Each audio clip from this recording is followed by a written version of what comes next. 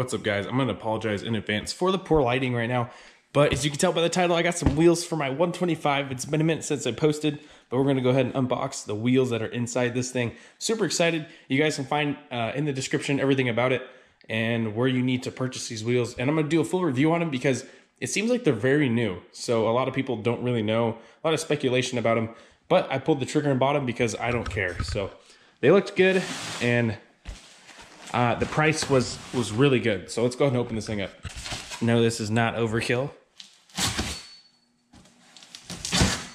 So inside a box, you'll find more boxes.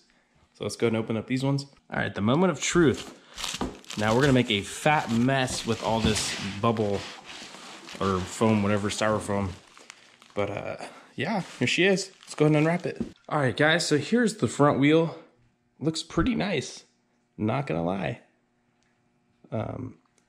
So it's black nipples, black spokes, red hub. I think it's anodized.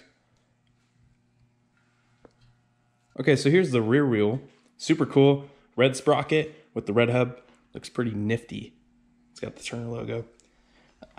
It's got the brake on there as well. I think these are gonna look super sick on the bike. Yeah, so let me go ahead and get these outside for you guys, get some sunlight on them.